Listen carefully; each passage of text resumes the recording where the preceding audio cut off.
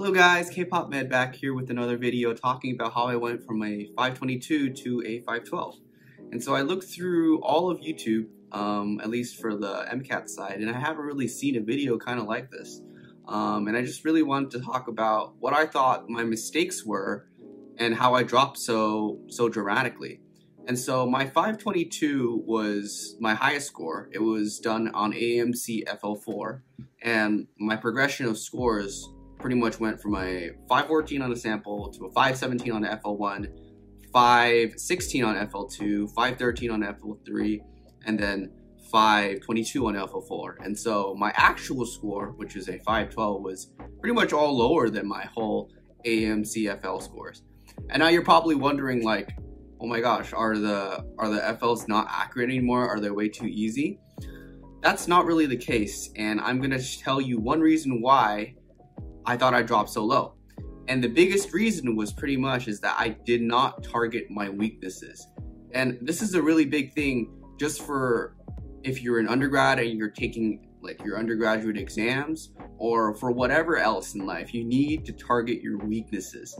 And specifically, my weaknesses was cars. I don't know, I always did pretty well on reading. Like on ACT, I got a 34 on reading, which was about like 98th percentile. But for cars, I really just couldn't crack it. I mean, you know, I would go day on day and I would just get like the same kind of abysmal scores. And my AMC FL scores for cars were always between 125 to 128. And so, you know, I thought test day, I could just go in and just RNG at 125 to 128. I ended up getting a 124.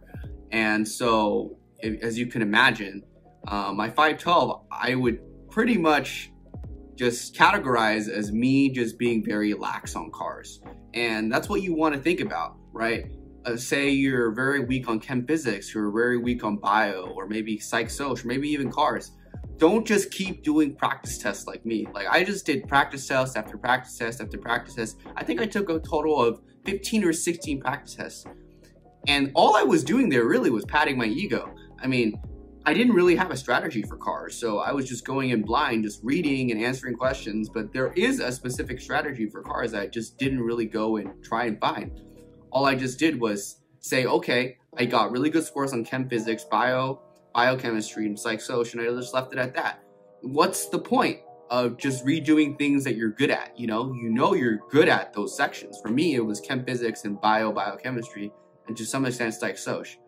But if I had just focused on what I was weakest at, if I had just like maybe just taken 3 weeks and just not done like that many practice tests for 3 weeks, you know, I did all the Altius practice tests, and if you want to see a video about me talking about that, I'll link that above.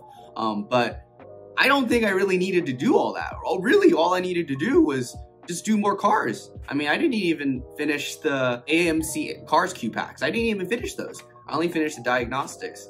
So, you know, really, you have to pinpoint your weaknesses.